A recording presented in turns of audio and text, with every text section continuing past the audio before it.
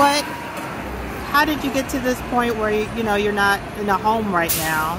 I lost my job, and you always want paycheck from being homeless. Right. I lost my job, and then I lost my place. You said something so amazing. Everyone these days are living paycheck to paycheck. Yeah. And it only takes missing one paycheck to be homeless. Yeah. Where I come from, that's what they say. You one paycheck from being homeless. Right.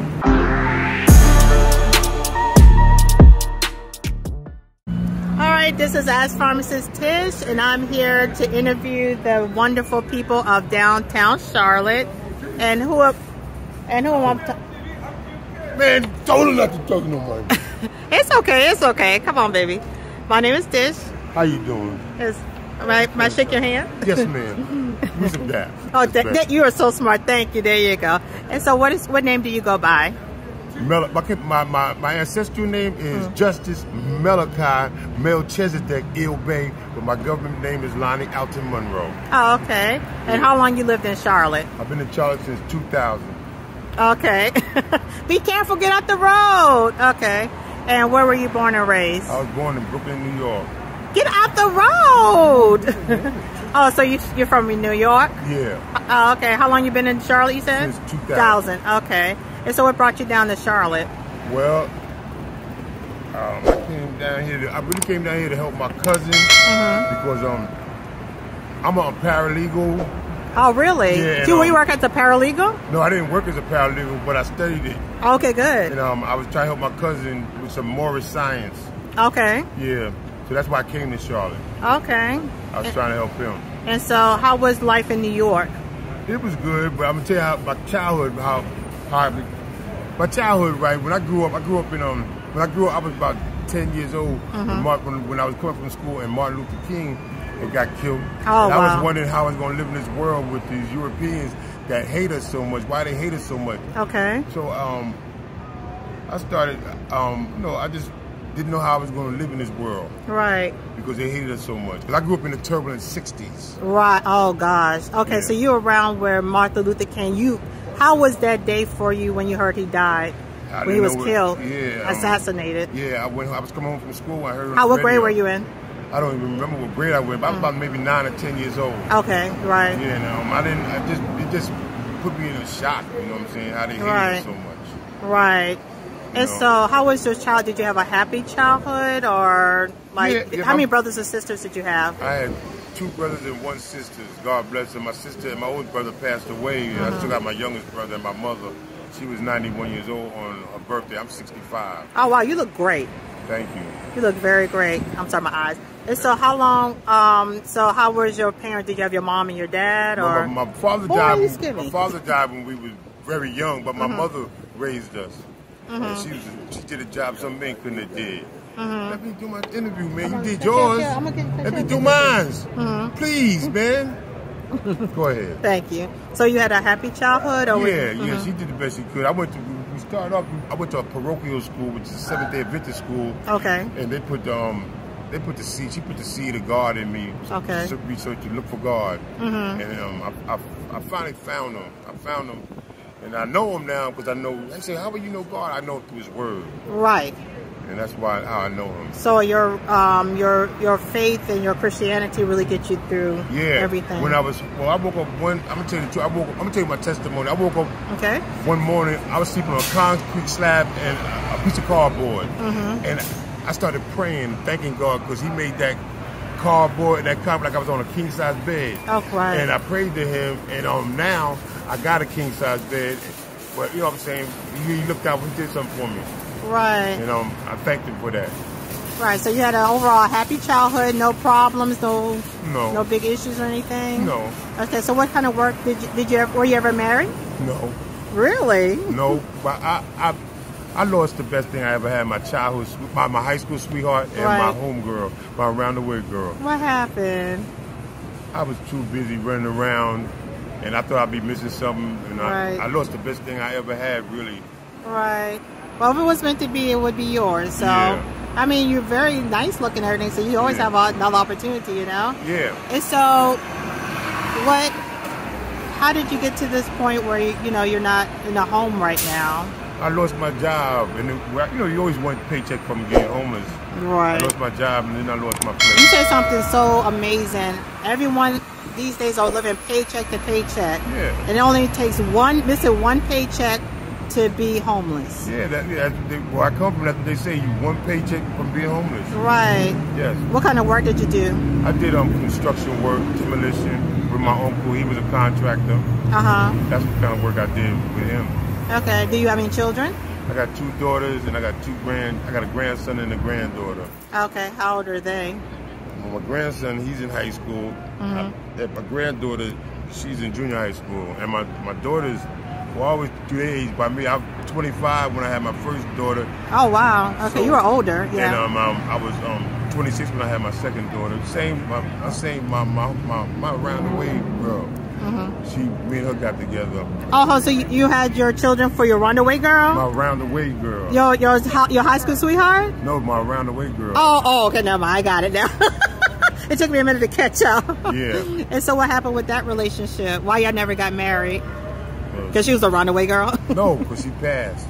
Oh, what happened? She got caught up she got caught up and she just passed. Mm-hmm. She passed. How did that affect your life? That was when I left New York. Mm-hmm. Oh, that's what made you like, I gotta get something different, do something different? Yeah, I gotta get out of here. Right. But I was about 40 then. Mm-hmm. Yeah. You look 40 now. So, what's your relationship with your children? I call them. I go up there and visit my children. I go up there and visit them. Mm-hmm. You know. That's good. Yeah. All right. So, any did you have any issues with like substance abuse or anything like that? No. Well, alcohol. Yeah. I started drinking a little bit, and but I had a job. I even had a job here. I was doing lead abatement work. What kind of work? Lead abatement. Okay, got you. Mm-hmm. And I lost.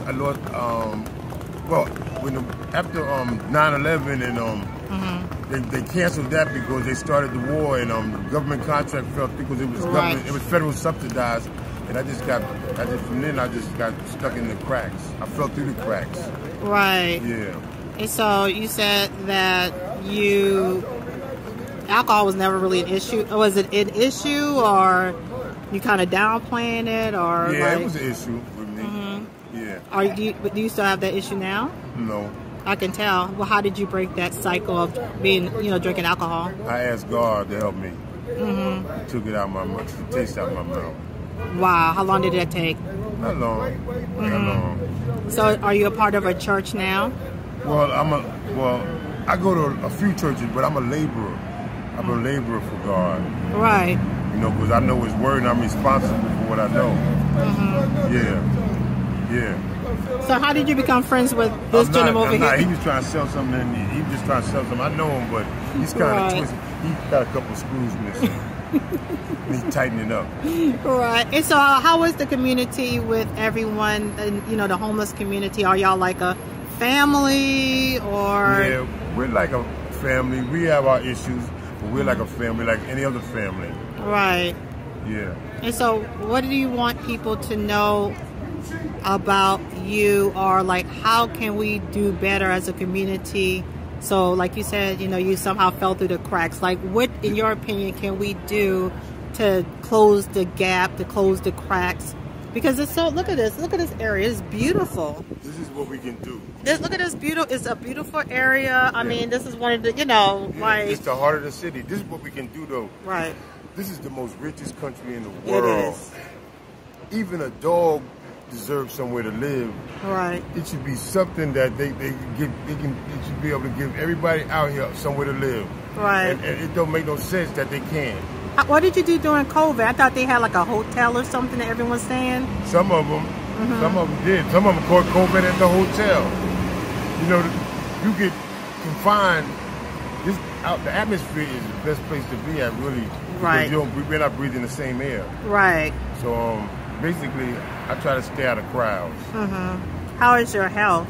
Like, do you have any diabetes, high blood pressure, or anything, or? I did until I lost weight. I was almost 300 pounds. I had to what? come down. Yeah. I came down because I started had high blood and diabetes. Now I don't take no medicine. Real? So you were taking medicine?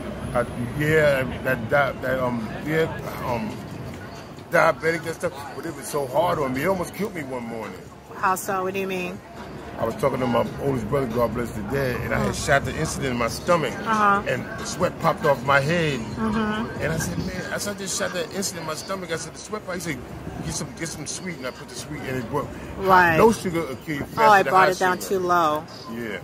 And so how do you take care of your health when you're homeless? How do you, like, do you have a doctor you go to? Like, did you, like, you know, how do you deal with that? How do you have diabetes? How do you have high blood pressure? I go to the emergency room and they hook me up with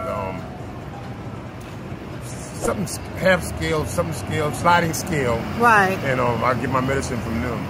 So whenever you need health care, you go to the emergency room. Yes. So that's another reason why it's best for you to find a home so you can get your health care.